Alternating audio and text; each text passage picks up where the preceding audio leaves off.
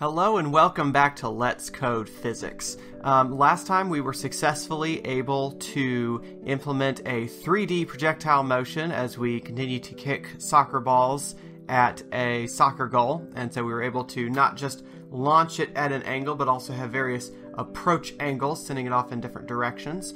And so what I'm going to do today is I'm going to implement that 3D double angle spherical coordinate system into our football code. So I've saved our football code over here, and what I'm going to do is I'm going to take everything that I added last time and copy it over and copy and paste it over into here, because I think this will offer a little bit more interesting 3D stuff to look at rather than our soccer goal. So the first thing I need to do is to set up the approach angle. So let's add that in here right before landing Y. There we go. So that creates the second variable, so the second angle. So again, this first angle, this is the angle that is made from the x-axis going up toward the y-axis. The second angle is the angle made going from the x-axis over in the z direction. So this is sort of this is the angle on the ground. This is the angle off the ground. Is another way of thinking about it. All right, and let's see. Let's see. I've got everything matching up in this view. So let's scroll down a little bit. Oops. Let's see. My projectile speeds are different because my kicking speeds are a little bit different between the two games, and that's fine. And now I need to add in the projectile.angle2 declaration here. There we go. Okay, we're matching again. Let's see. Oh, I do have my angle and speed label here. I suppose I should add in an angle 2 label. So why don't we do that? Copy, paste, and of course I'll need to go back up to the top to declare this angle 2 underscore label, but I'll do that in just a minute. Alright, so let's scroll down here, and then I need to update my projectile.velocity initialization. So let's just copy that whole thing, and then come over here, select this whole thing, and paste that whole thing. Okay, cool, so we're matching up between these two. I don't know why I didn't put the angle and speed labels in the soccer code. I forgot to copy them over. And the rest I think is fine because everything else is already set up in terms of three-dimensional vectors. So checking for the for the collisions is set up as three-dimensional vectors. Adding or updating the velocity and the position is already set up as 3D vectors. The only thing I have not done is add a ruler in the Z direction. I will add that off camera, just because we've already got the goalpost as a measure for the Z direction, so I don't know how important that is in today's code. And then as promised, I need to go back up here and add in a second angle label. I think I can be done with that one there, so let's maximize this one here. So let's see, I need to worry about these things offsets, or their position, I guess I should say. So these are separated by 1, and that was okay. So let's make this one a -2 and this one a -3 to continue that separation there. So let's see, let's double check that we get the same results to make sure we didn't break it. You always want to make sure you didn't break the code before you do something new with it. So if I set angle 2 at 0, then I should get the same type of results that I had before. The last time we were angle 2 underscore label not defined. Oh, it would help if I actually change the name. There we go. So with angle 2 being set at 0, I should get the same results as before because it should just be kicking along the x-axis. And lo and behold, it is. Always glad to see a code working after you make changes to it. And of course, we still have our invisible wall just behind the goalpost to keep our footballs from flying too far off into the end zone there. Excuse me, not into the end zone. This is the end zone. Into the stands. The end zone section of the stands. That's what I was thinking of. So what I would do now is I would start to play around with that angle 2 and see what that does for us. So for example, I might change this to, let's say 2 degrees. If it's anything like the soccer one, we have a couple of degrees in which to play.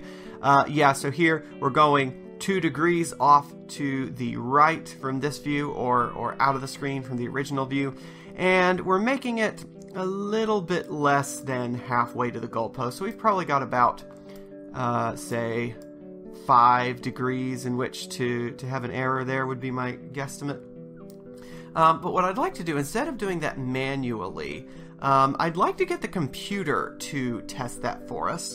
So what we're going to do now is we're going to set up a second loop. So we loop over the initial angle, and I guess I should call that the launch angle now. Initial launch angle measured in degrees. Let's set up another loop where we loop over the approach angle, and then we'll get some nice results in 3D. We'll be able to fill in that rectangle that the goalpost makes to get an idea of what our angle variation can be. So I just need to set up the same type of thing that I have here. So I can set this, let's go with, so this thing can go positive and negative without a problem. That just means going to one side of the goalpost and then to the other. Why don't we go from negative 10 to 10? So I have initial approach angle measured in degrees. I would love if I could think in terms of radians and not have to convert, but I don't see that happening. You know, no matter how much I can try to venture off into metric units, switching over to degrees I think is always going to be an issue, unless I'm thinking in terms of, you know, sections of a circle. But, you know, to convert a small amount of degrees into a radian is not how my brain is wired, I don't think. And let's go all the way over to, oops, positive, not positive 100, positive 10. There we go. And so now all I need to do is recreate the type of loop I have for angle with angle 2. So I can have while angle 2 is less than or equal to max angle the second. And then we have our projectile information. Now I will need to re-indent all of this. I suppose I should go ahead and do that. Let's see, so we've got angle 2. We originally had it defined out here, so it's just referencing it here, so that's fine. So let's get all the way down here, all the way down until we increment the first angle. So I'm going to do control and then close square brace. And that indents everybody by 1. So I could have also done that here, but that's the control close square brace. Pretty nice little hotkey there. And so what I need to do at the end of that inner loop, I need to go back out. I need to go back out one more. What is that? Oh yeah, that's still okay. So this is all still under the time loop. So I need to make sure that I just need to make sure that I'm in column 8 for my angle increment. Lo and behold, that's where I am. Wonderful. So now I just do angle 2 plus equals delta angle 2. I did set up a second delta angle, right? All right, delta angle for the second angle. Yes, I set that up to be 1 because I have a feel for what these are going to be. These I'm going to leave like this until we get a better idea. So this is going to cause the code to run for longer because we're now increasing the number of possible scenarios to run. So I'm going to increase the frame rate down here. Let's take it from 150. Let's take it to 500. If that's too fast for viewing pleasure, then we can always decrease it. All right, cool. So we've got these things firing off, and that was originally not hitting the wall. So I guess I need to make my wall a little bit wider. What's cool about this though is that so it's you can see it looping over the approach angle first, and then it'll loop over the launch angle. Or at least it should be. What is that thing still sailing out there?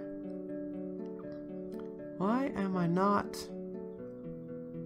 Let's see. I went up my angle 2.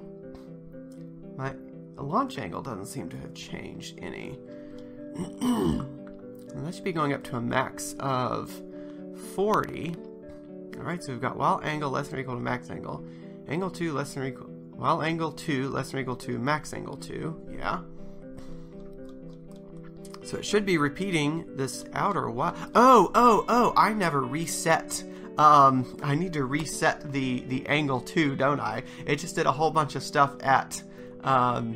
It just did a whole bunch of useless loops at the max angle 2. So let's set a min angle 2. I forgot I need to reset my second variable here. So we're going to say angle 2 equals min angle 2. There we go. That should fix that.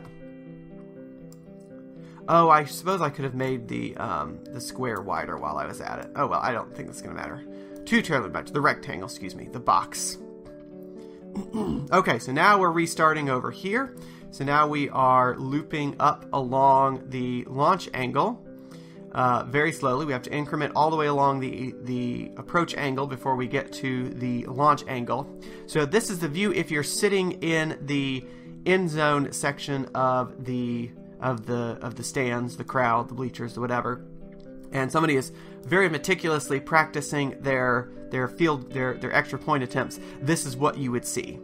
These are the footballs that you would see approaching you. And some of them would be striking the net, some of them would be sailing along here. I need to make the net longer. So this is a pretty cool view. I don't know how much useful information we're going to be able to pull off of this visual because it's so crowded. I suppose we can count to see how much of an error we get with this thing. So we are pretty much done at this point. So I'm gonna hit Alt to pause it because anything higher than this is gonna shoot past the goalpost, the rectangle that you need to get the ball within. So it looks like we've got about a 1, 2, 3, 4, 5.